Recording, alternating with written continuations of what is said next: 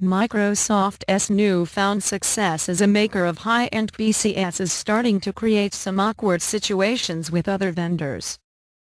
That much became clear this week when Lenovo president and Gianfranco Lanci said he refused an arrangement to resell Surface devices to enterprise customers, the Register reports.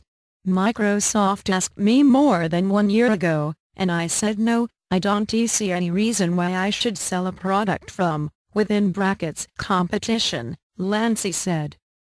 While it may defy belief that PC makers are selling Microsoft's hardware instead of their own, some vendors such as HP and Dell have broader enterprise service businesses to protect. They've begrudgingly accepted Microsoft's offer to resell Surfaces when customers ask for them, despite making no money from the sales. These are customers we have been working with for many years, and we don't simply want to cede those relationships to a competitor, so we said okay, we'll participate in that, HP CEO Dion Weisler said, according to the Register. The story behind the story: in the past, vendors like Lenovo and Dell politely dismissed Microsoft's Surface devices as uncompetitive and in some cases even praised them as helping strengthen the PC market. While they continue to put on brave faces publicly, reports are emerging of behind-the-scenes hostility as the Surface Pro line gains sales traction and the Surface Book takes direct aim at traditional laptops. Quiet rage.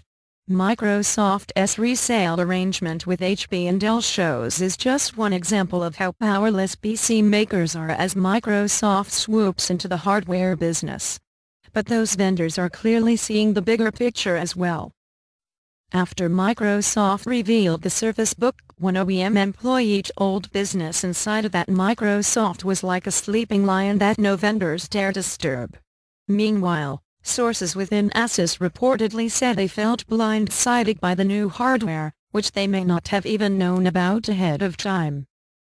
Although Microsoft claims that its hardware is complementary to that of other PC makers, its partners can't be happy about the prospect of Microsoft dominating the high-end market, leaving them to fight over the scraps. There's little they can do, however, with Windows remaining the most viable desktop operating system to put on their machines. At the same time, it's hard to feel too much sympathy for these PC makers, who've had 3 years to come up with compelling high-end products.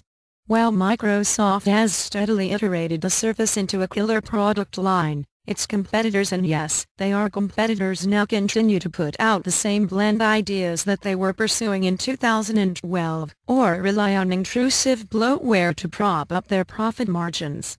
A wake-up call, even a blindsiding one, might not be such a bad thing.